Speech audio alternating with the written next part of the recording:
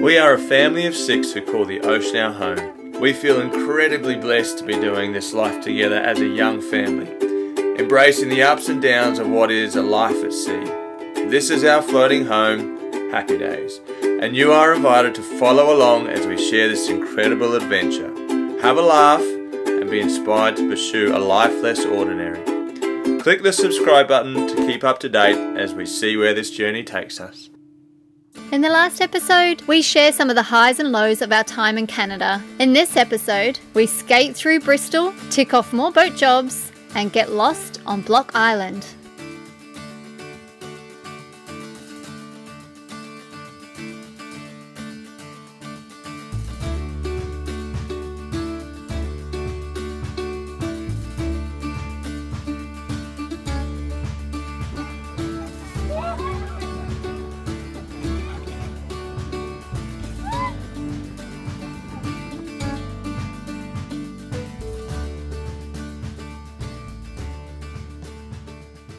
As we head back south towards the Caribbean, we make the most of our time by ticking off some boat jobs while we wait for hurricane season to finish. So, the old and the new. I bet you that internally this is still sound. It's like a brass ultimately with a chrome coating on the outside. So, you know, that's gonna last forever, but there's a new expensive shiny one, such as marine insurance. That's the only reason.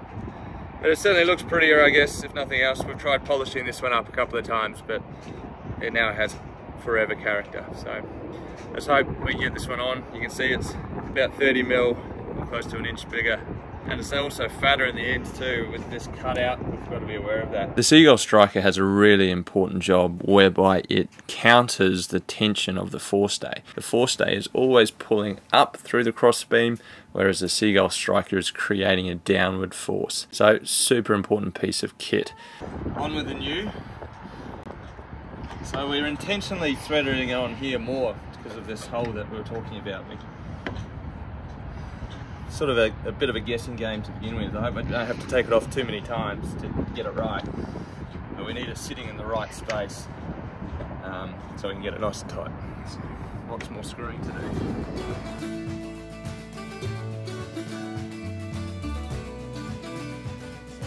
What are we up to? We are changing secondary fuel filter for the first time. So you got to make sure you get A, you're turning it the correct way, and B, you got enough space. That's half the battle once you figure that bit out. Alright, so we've taken the old one off. There she is. The old yogurt container came in handy. We've topped this one up with some diesel so that we don't have to prime it too much. We've put a wee bit of engine oil around the seal. The bells is going to gently wedge it in there and do it back up by hand. Key is to keep it flat, so if you can, I'll get a hand on the bottom. Alright, I think I got the first ones going. Yeah, that's it. I reckon you've done a fine job there, mate. There we go, you got a bit of it. It's a pretty awkward position with all those 3 pipes around it. So now what I'm going to do is I'm just going to get this fuel filter down here going. So you hear it go tick, tick, tick, tick, tick, tick. The idea is I'm going to do that 2 or 3 times to fill, even though we put fuel in there, I just want to fill it up, get rid of any air in the system. So that's the plan. Time to do some caulking. Smells interesting, eh? Like vinegar. Yeah. So the reason we're doing it is because it got really mouldy and you couldn't scrub it off, so we've just gotten rid of it and done it again. So it's all aesthetics. It wasn't like cracked or anything, it's just pretty gross. Okay, we're now approaching the time where you just stop touching it. Otherwise you're like, I'm just gonna, and then you make it worse, and then and then it compounds. So I'm gonna back away slowly.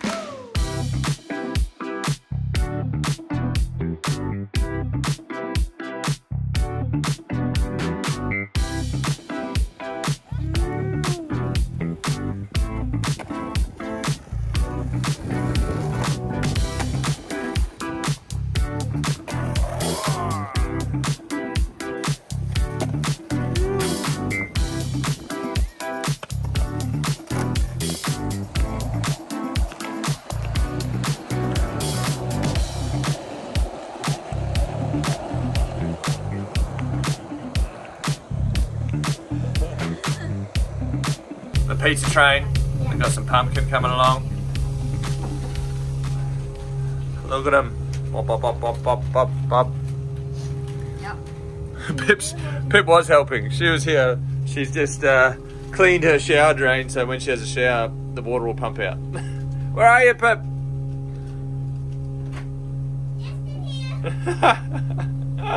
In other news, what did we learn about the temperature? I checked it and it said it's going to drop down to 7 degrees tonight, but the real feel, I love when they do the real feel, said 1 degree. That's probably going to be... It cold. Yeah. As you can see, I have just been wearing my jacket inside all day. But that's not uncommon. It's just normal. So, but right, in here it's It actually beautiful. is really nice. It's Outside with the wind chill. The way we do groceries looks a little different to land life with a car. Normally it involves skateboards, one folding bike, and our trusty dinghy to get it done. You're eating it!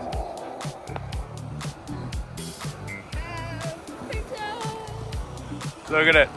The a bit back heavy, I can't stop. pack horse! That is the realities of groceries in like a first world country where there's like smooth pavement and stuff.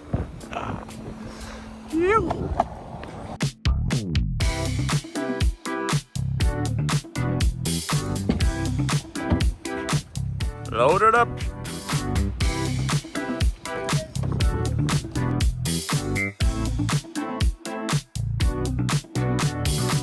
Mission complete. Well done. This is day 3 of wet weather. We're done. Wetty's on.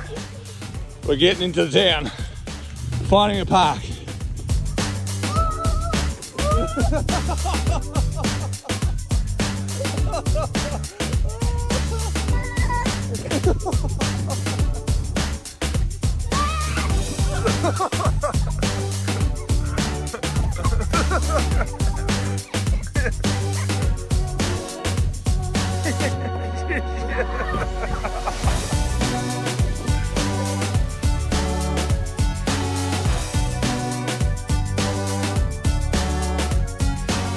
So we have just had what I think is the longest run of wet weather we've had while living on a floating home.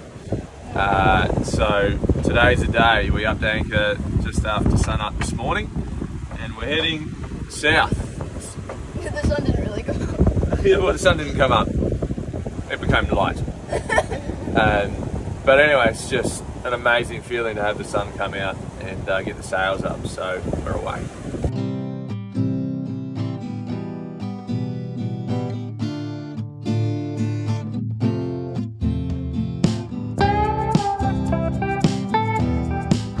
Glorious sun.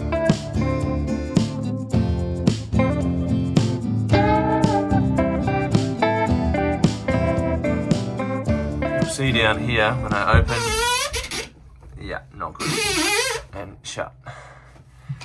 So, it has, if I'm honest, we've been managing it for a wee while.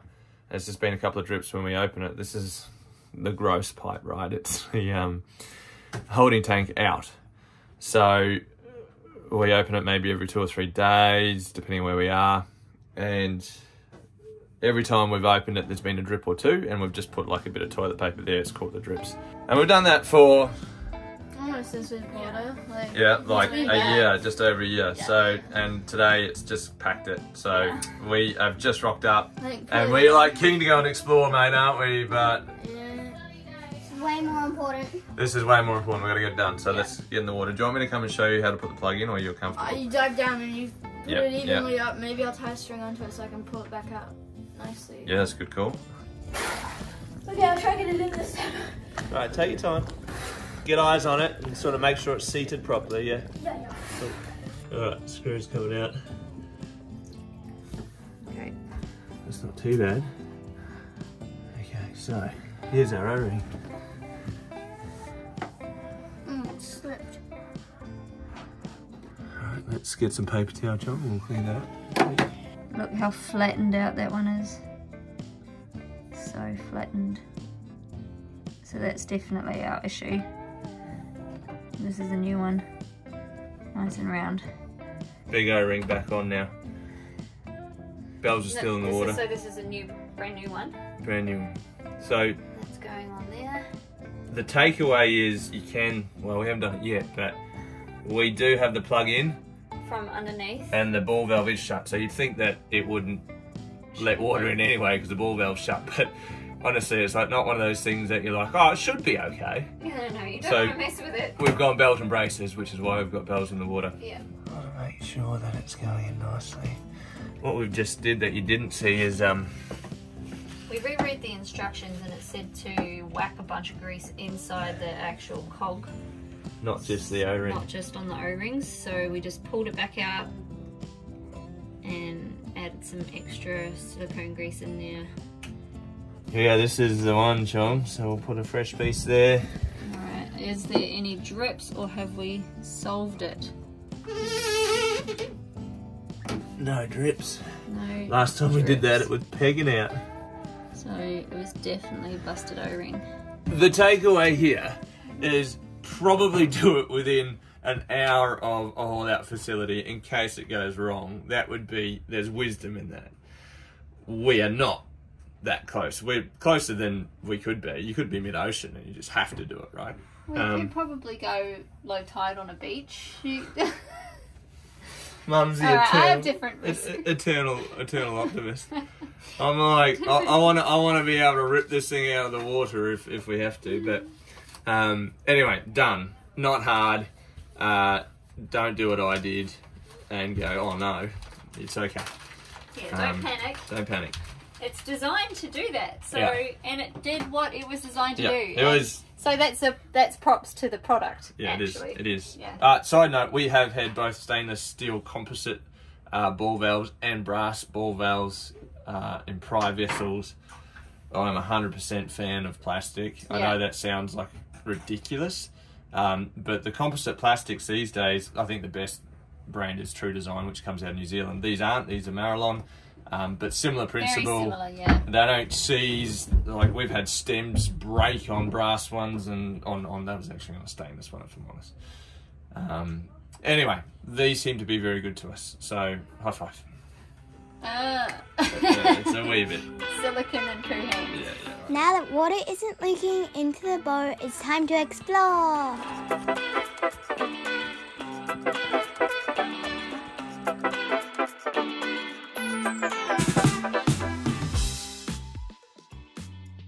Did you just run over a snake? Did she literally step on it? Oh no, stepped over it. I both stepped over it. It's okay. I say he's more scared of you than we are of him, which means he's pretty scared. Let's go! It's okay, it's okay. This is actually pretty rad. Not 100% sure where we are, where we should be and shouldn't be, but beautiful. It's world class. Some really cool buildings that we just love, with green grass and ocean views. So, beautiful, love it. So we've been running for a while now. 2 hours? That's a few k's underfoot. And we just had to sneak through a bit of a shortcut. Turns out running around the block, that is Block Island. It's a wee bit further than we first thought. Well, further than I thought. These guys are nailing it.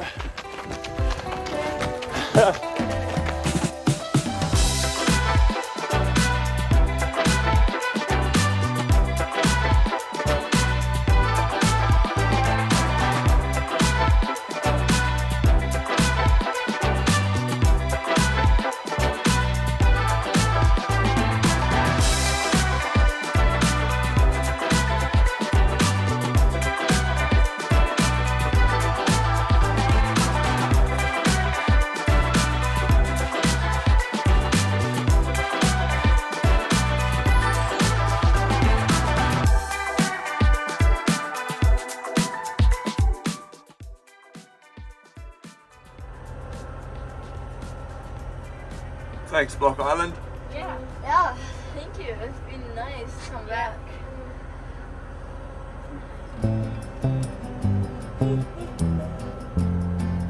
Where to next? Come and join us next time as we pick some grapes with our friends at North Fork, high five Liberty on our way through, and kite surf at Fort Monroe.